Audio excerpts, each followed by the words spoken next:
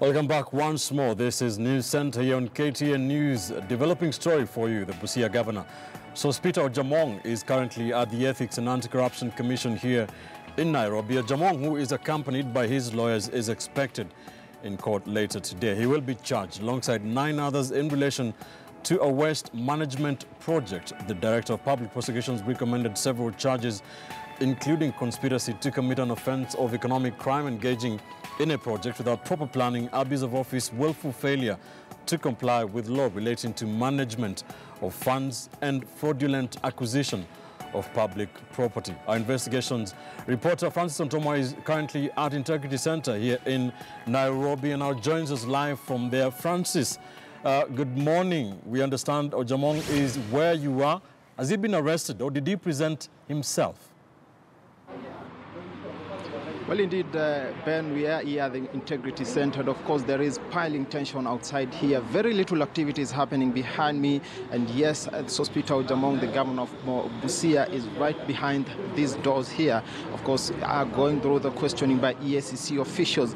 And what we expect here is that any moment you're getting reports that he could be making his way outside this place and, of course, heading to court. That is what we are getting here from insiders. They're saying that any moment from now, Sospita Ojaamong will be taken out of these doors, taken to court. That is what is happening right now. No one really knows exactly what is happening inside, but yes, Ojaamong is inside with some other officials from the Busia County government, and of course leveled with those accusations that they squandered money for the public funds at the Busia County, of course in connection to that solid management scandal that has been following for quite some time now.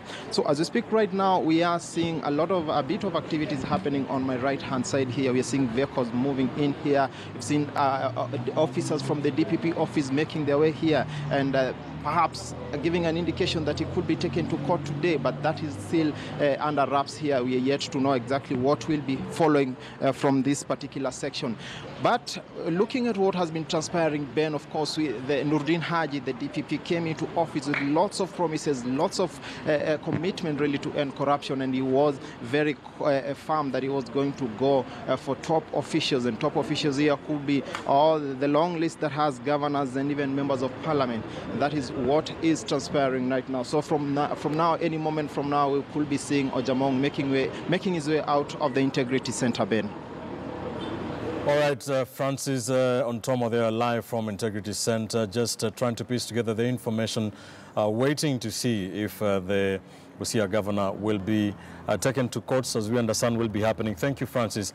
Very shortly, we understand he will be taken to court. We also understand from the county of Busia that the Busia County Assembly is said to be discussing the governor's arrest. A motion of adjournment has been moved by a member of the County Assembly, Gadi Ijaka, that is said to be discussed in the county of Busia today. So we are keeping an eye on both Busia and Nairobi to keep the happenings, to bring the happenings to you as soon as they do happen. Away from that, let's now take you to Russia. In Russia, for the Russia 2018 World Cup finals, where the last of 16 matches were played yesterday.